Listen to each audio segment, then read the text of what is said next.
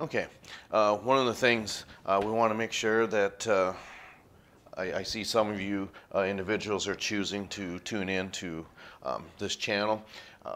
If we have class tomorrow, okay, if we are in session, let's get part 1 out of the way. So the best thing that you can do is your vocabulary evaluations were handed back to you, and you have your lecture materials. Just read through those, and it's just general questions about the characteristics of reptiles. And again, we do make some comparisons to that of the amphibians. So listening was a big aspect of that, and like I said, read through some of those materials and just do the best that you can. So what we are going to go over today is just an extension of what we had discussed yesterday, and that was the diagrams that we are want you to be responsible for, and that will be on Monday. Okay, so what that means is if we don't have class tomorrow, then part 1, your vocabulary and general questions, will be on Monday, and then part 2, your diagrams and this single essay that we want you to be able to complete, would be on Tuesday. And it's probably one of the aspects that we spent the most time on, and that would be as follows. Okay, what are the 4 families of snakes? Okay, and give an example of each family.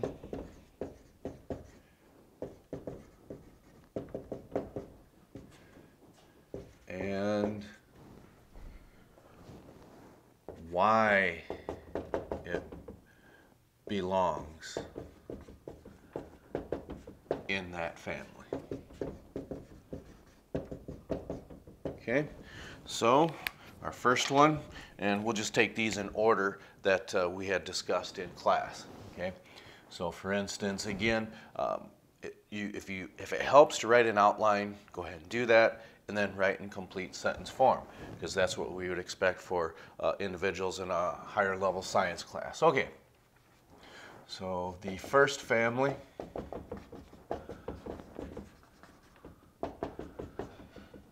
is Viperidae. Okay, these snakes, well, not only, as you mentioned, the fangs, well, we can do that, have retractable, that's not quite right, retractable fangs. And then, as you would guess, if we're dealing with those that have fangs, they are venomous then. Are venomous. Okay. An example is anything from a copperhead to, if we're going to say a rattlesnake, we want you to be a little more specific with that. You could say eastern diamondback. Okay, if you don't want eastern, you can do a western diamondback. Okay,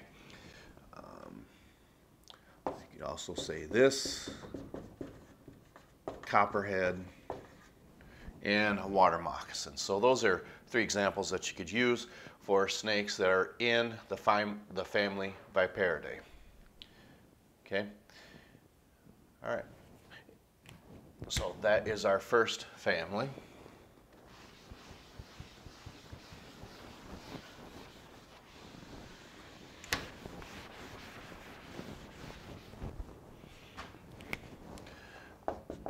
The second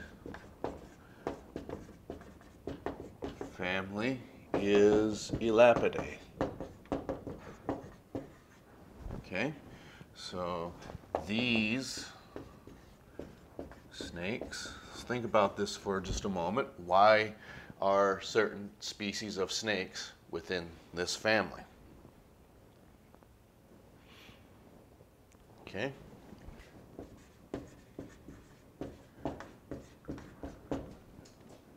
Okay, so there again, we're talking about fangs. These have short fangs. Okay, and an example is a black mamba. Okay, you could also say a green mamba, or a third one you could use is a king cobra or hooded cobra. Any one of those examples are snakes that have short erect fangs. They're venomous, okay? And notice we don't say that they are venomous, because once we start talking about fangs, okay, those two concepts would go hand in hand. So there's 4 examples that you could use for that of family Elapidae. Yeah, I'll just go ahead and hit pause rather than having to watch erasing and writing, but maybe it helps as we're talking about this as we write it.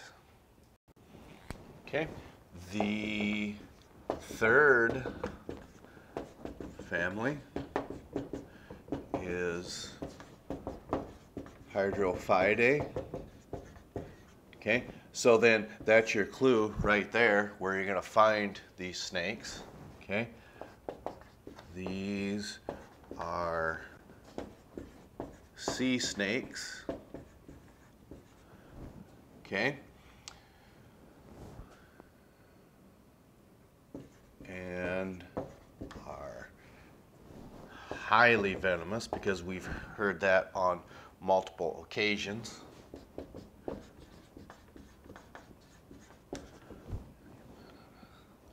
An example is a sea crate snake. I believe that's spelled correctly. K-R-A-I-T. Okay, so we've gone over Viperidae, Elapidae, Hydrophidae, and then we just have one family left. Okay. Okay, the final or fourth family is Colubridae. Okay, so why would an animal or a snake belong in this family? So think about that for just a moment.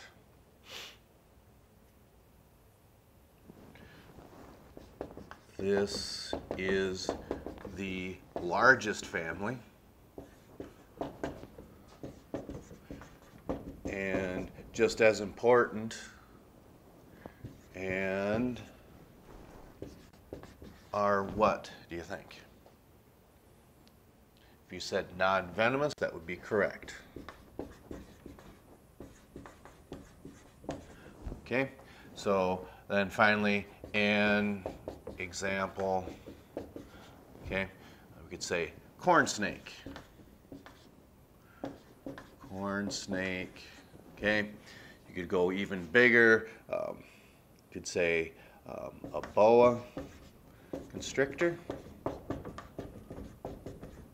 Okay, anaconda, python, any one of those are ones that you could put in this family of snakes because they are non-venomous. Okay, so that is the lone essay we want you to be able to complete.